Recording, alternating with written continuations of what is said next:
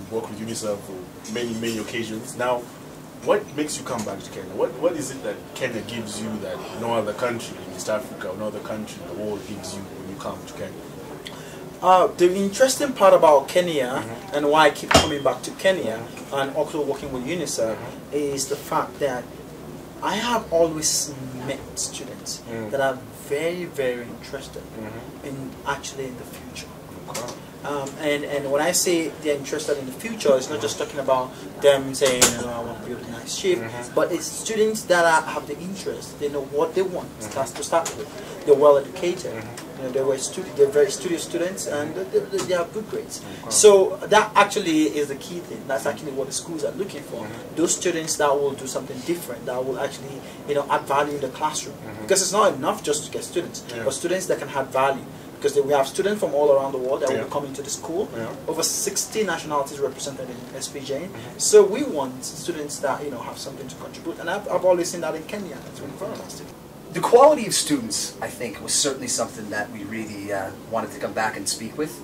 The students had really good questions, they had excellent grades, but more importantly, the staff at Uniserv. Certainly the people working on the Canadian accounts, Beverly, Liz, Salome, Maureen, they've just been really excellent to work with.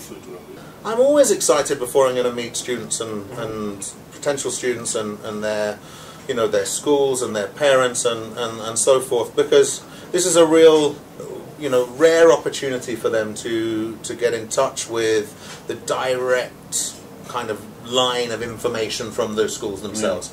You know, when they get to talk to myself or my colleagues from other schools, they really can ask those questions that only those of us who actually live and work and breathe these schools can answer. And then afterwards, once they've you know, talk to all the different partners, and they can make up their minds of what kind of thing they think is suitable for them. They can then work with our local partners here in Uniserv to work out, and their schools, of course, where they're coming from, to work out what's best for them and what's most suitable for their career aspirations. So it's a very important step along the line of deciding on what you want to do for your life and your career. Kenya.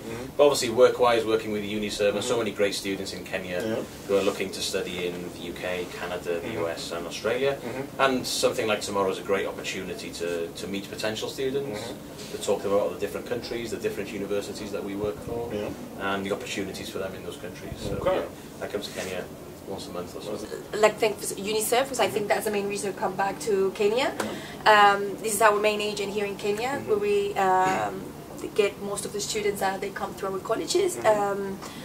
I think the way that you handle the affairs and everything is quite professional. You filter a lot of students to the point that you send our students that they are very interested in what we're doing, and they come straight to us to talk to us. The hospitality, the way you take care of us, and the quality of the student, I think that's one of the main reasons I keep coming back to these Uniserv events, especially. I think Kaplan has been working with Uniserv since the beginning, since Uniserv started to be Uniserv, and this has been our main partner here in East Africa. So we started first with the UK, which we have been working for lots of years, and we recently took over as well the US and Australia recruitment like 2 years ago, and we're developing that market as well. We're developing together with Uniserv, I think, and so far it's going well. So.